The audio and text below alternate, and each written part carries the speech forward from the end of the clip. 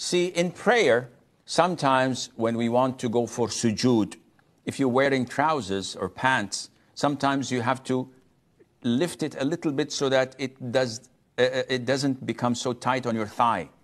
So you just lift it a little bit, and when you stand up, you may fix your blouse or your t-shirt or your shirt. Sometimes we fix our head gear when we stand up or before going to ruku' and do this. So this movement is not plenty or a lot, yet it is movement. So would it impact the prayer? The answer is no. As long as there is a need for it, there's no problem in that. What about the schools of thought that say 3 movements in the salat breaks it? The answer is this is baseless. So this has no foundation, neither in the Quran nor in the Sunnah.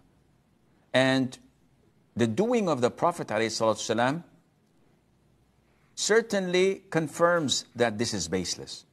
Because we know that he used to pray, as in one authentic hadith, carrying his granddaughter, Umama bint Abil As, the daughter of his daughter Zainab, may Allah be pleased with her. And whenever he went for ruku' or sujood, he would place her on the ground. And whenever he stood up, he would pick her up and pray while carrying her. And this is